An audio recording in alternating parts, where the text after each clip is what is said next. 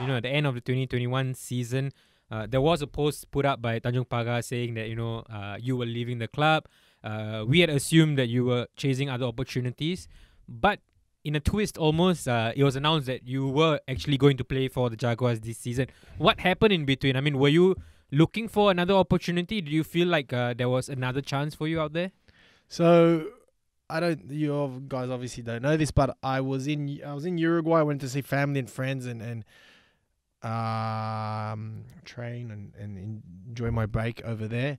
While I was over there, I was looking for opportunities. Not in Uruguay really, but I was looking for opportunities. But I actually signed in December with Persik Kediri in Indonesia. Oh, And pre-flight, I got COVID, and the club didn't want to wait for me to do quarantine. And so I had to do quarantine 14 days at that time in Uruguay. So I was about to go on the flight. They had my tickets and everything. I got COVID, so 14 days quarantine in Uruguay. And I said, look, I got to do 14 days quarantine here. That in that time, it wasn't like 3 days and you're out or 7 days and you're. It was 14 days quarantine and then you can fly. And I told the club, I said, look, I got 14 days. What can I do? They said, and then it was 10 days quarantine in Indonesia. So that's 24 days without a player. And it was only a short contract. I think it was 4 months or something because the league was short till the end of March.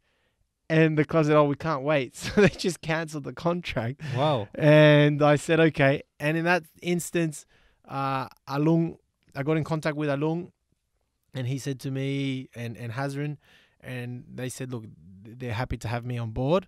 And that I couldn't say no, to be honest. As I said, I pictured myself in the change room with the boys, fighting on the field, having, they're having my back, so I said, this is going to be great. So as I said, with my footballing journey, there's a lot of setbacks, but they end up being the best thing that ever happened to me. So this COVID that if we're not going present, now I'm here today at Tanjong Pagar, and I'm really happy to be here, and I'm hoping for a good season with everyone, so I can't complain. You know what?